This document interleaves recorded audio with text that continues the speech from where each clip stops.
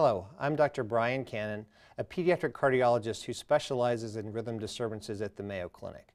I'm here today to talk to you about supraventricular tachycardia. Supraventricular tachycardia is a condition that we see in young people who experience heart rates that are very fast. Sometimes these heartbeats are even as fast as 300 beats per minute. Although not very common, we do see this quite a bit in the pediatric population, and it happens in about 1 in 1,000 patients. Although this condition is not typically dangerous or life-threatening, it's certainly something that people can cause to have symptoms and also can severely affect their lifestyle.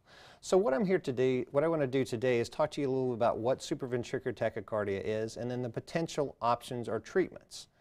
Basically, if you take a look at this diagram, in the heart there's 2 top collecting chambers as well as 2 bottom pumping chambers. Typically, there's only a single normal fiber that connects the top part and the bottom part of the heart. However, in some people, there's an extra connection between the top part and the bottom part of the heart in something called an accessory pathway. So normally when the heart beats, the impulse starts in the sinus node.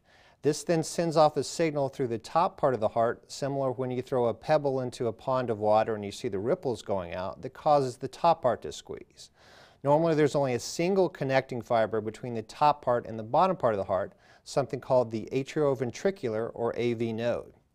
In patients who have an extra connection or an accessory pathway, sometimes there's a heartbeat that can go down the AV node, through the left ventricle, up the accessory pathway and set up a circuit of tachycardia.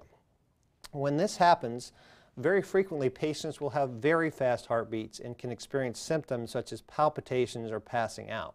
This can be very concerning to both children, parents, and healthcare providers. Fortunately, this condition is not typically dangerous or life-threatening. In general, if your child has supraventricular tachycardia, you want to make sure that you get them evaluated. And potentially, if they have these episodes of tachycardia, they may need to go to the emergency room to get it treated. Fortunately, we have good both short-term and long-term solutions for this. For patients that have very brief episodes that don't occur frequently, sometimes we don't need to do any type of therapy. However, if a child is symptomatic or has longer episodes, it's frequently necessary to intervene. To intervene, we have 2 basic options. The first option is to potentially start a medication that may decrease the chances of having the supraventricular tachycardia. The medications that we use have been used in children for around 20 to 30 years, and we know that they're typically safe and effective. However, the medication route only provides a band-aid or only provides a temporary fix, as the majority of patients who have supraventricular tachycardia don't resolve spontaneously. The other option that we potentially have is doing a procedure that can be potentially completely curative of the tachycardia. This is something called an electrophysiology study and ablation. In this procedure, we go through the blood vessels in the legs and put specialized catheters in the heart that measure the electrical signals of the heart. In this manner, we're able to figure out the specific reason or cause for your child's tachycardia. Then what we're able to do is take another specialized catheter that can deliver either hot or cold energy and find out what the source of the tachycardia is and potentially completely eliminate it.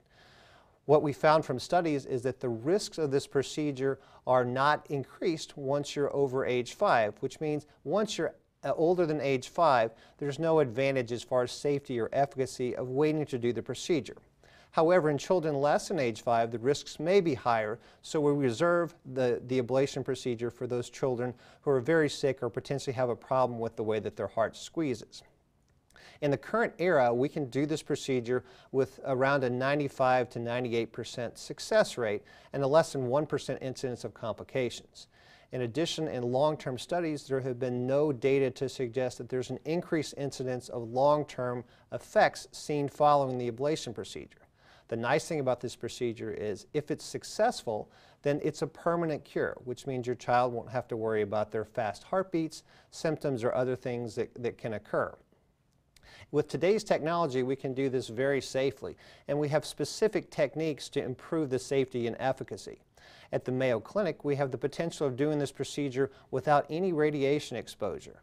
There are some cases that we can do where we can do this completely without exposing your child to any radiation. We can still do this safely and effectively, and we have all the tools and equipment necessary to perform this procedure safely.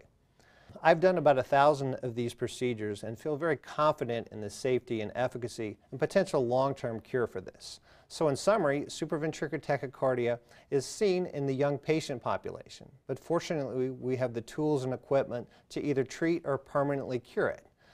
If you'd like more information or would like to speak to me, please visit our website at mayoclinic.org. Thank you very much for your time and attention.